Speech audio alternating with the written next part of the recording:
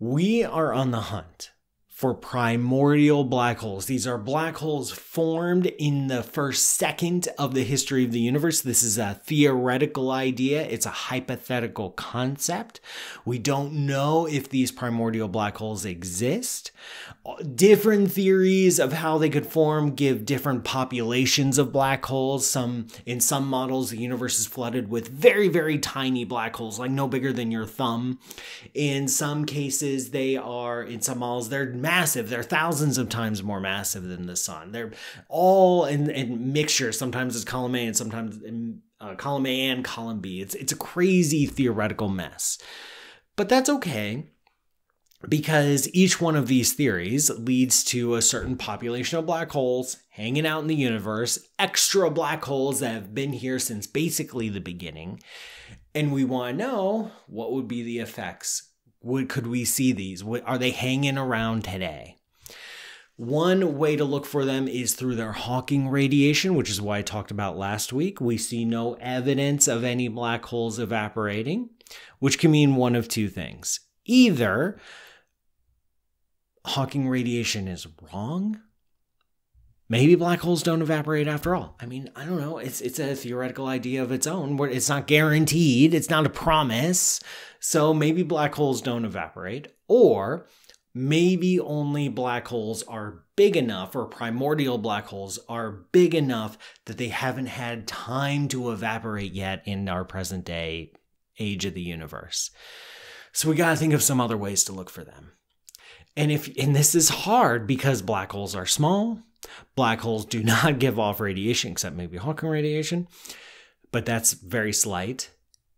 And, space is dark and not really giving off a lot of radiation. It's hard to spot them. We have to look for these primordial black holes through their gravity, through how they can mess things up. One example is microlensing of stars.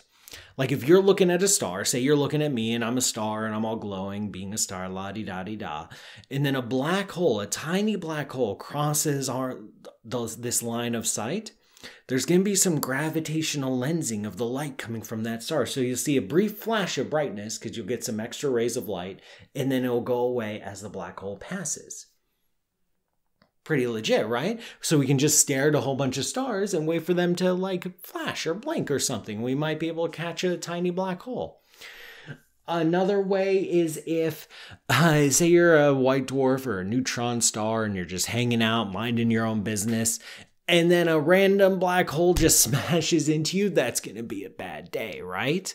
This is going to give you an extra source of gravity. It might trigger a runaway nuclear event. It might lead to a detonation of a white dwarf or a neutron star. Some of the most powerful explosions we see in the universe might be triggered by a black hole colliding with the star.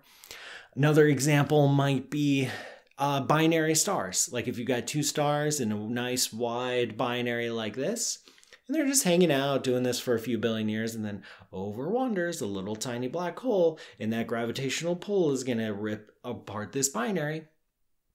It might happen. Dwarf galaxies, small, loosely bound collections of stars, if they get a bunch of black holes, they might get disrupted. We might see dwarf galaxies evaporating. It's even been hypothesized that Planet 9, that whole hypothetical planet in the distant outskirts of the solar system, instead of being a planet, it could be a black hole the size of a tennis ball. That would explain all the exact same data, just like a big planet. One of my most fun examples of hunting for potential primordial black holes is that if they're small enough, we can't really detect them. They'd slip by microlensing. It wouldn't rip apart binaries, but they might collide with the Earth, especially if the universe is flooded with, just small, very, very tiny, like less than a grape-sized black hole, just even smaller, like almost microscopic. Black hole, if it collides with the Earth, it would eventually evaporate because it's small enough, but in the moment of the collision, because there's so much gravity and intense gravitational density, it could trigger earthquakes. So maybe some of the earthquakes that we experience on Earth are because we're getting struck by microscopic black holes. I have to hand it to the theorists, all right? They're being pretty creative here. There's lots of cool ideas floating around for how we might detect primordial black holes. To date, as of this day in 2020, we have absolutely no evidence for any primordial black holes. We've looked at binaries, we looked at dwarf galaxies, we looked at microlensing, we studied the earthquakes on the Earth, all the possible places where we could look for the effects of primordial black holes. We don't see any. What does that mean? It's not primordial black holes formed during the Big Bang, aren't entirely ruled out. But we do have very, very strict limits of how many there can be, how massive they can be, what kind of ranges, what kind of theoretical models are allowed. And at this point, it's just looking a little bit thin. So as cool as it would be for black holes to be triggering some of our earthquakes, it just doesn't look like that's the case. But hey, that's science. We got some cool ideas. It was worth a shot. We worked really hard to find it. We ended up not finding anything. Okay, c'est la vie, that's just the way it works, and we can move on to other things to wonder about. Sorry, primordial black holes. We really gave you a chance. Thank you so much for watching. Hope you enjoyed. Don't forget to click like, share, and subscribe, and notification, all that. You know what to do. You've been on YouTube long enough. And go to patreon.com/pmsutter and keep these shows on the air, and I will see you next week.